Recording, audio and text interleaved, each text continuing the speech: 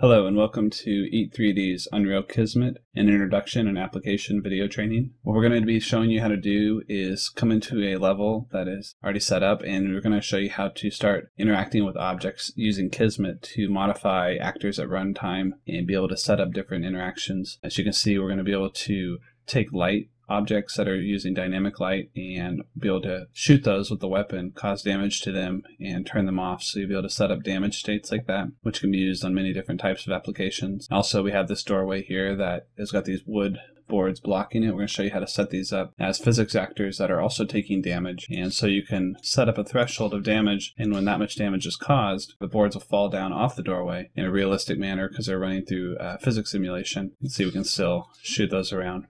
And you also notice that the doorway opened up, and we're going to show you how to do moving objects like that using the matinee tool in Kismet. And as we come through here, you're going to see that the dramatic character reveal through the shadow on the wall. We're going to show you how to set all of that up using matinee as well to key off the events such as the door opening to reveal the light on the wall, which casts a shadow, and also to take the skeletal mesh character and be able to play animations on him, such as the idle animation you see now, as well as the taunt animation when we came around the corner.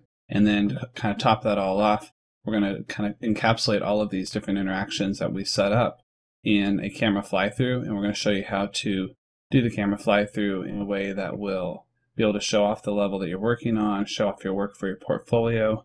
And also it will allow us to teach a few more things about the matinee tool, such as keying off events from the timeline. And so we can actually simulate the fly-through to cause some of the same interactions that the player can cause.